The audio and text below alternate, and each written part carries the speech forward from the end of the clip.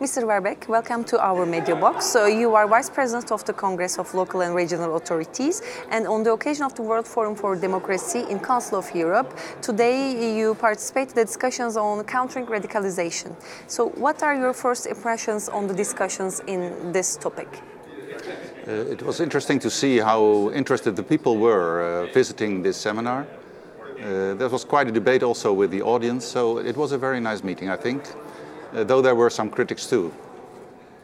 And you have an extensive knowledge on this topic, we can say, because you are also a Congress rapporteur on radicalization issues. So what is the Congress doing in this field?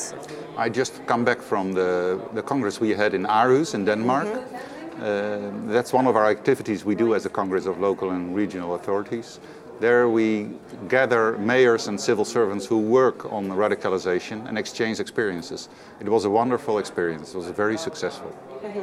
And what would you like to say about the situation now in Europe? Because we see what's going on, especially attacks, terrorist attacks, which happened in Paris.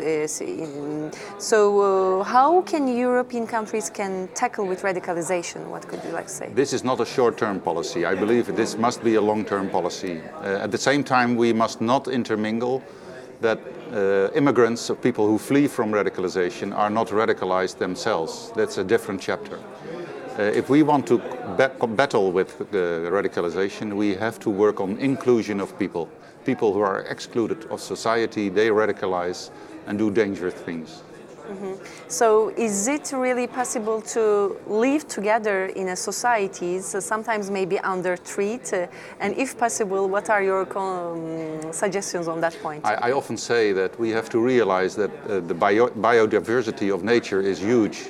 And the biodiversity of people is huge too. And the biodiversity of languages is huge. And the biodiversity of what food we eat is huge.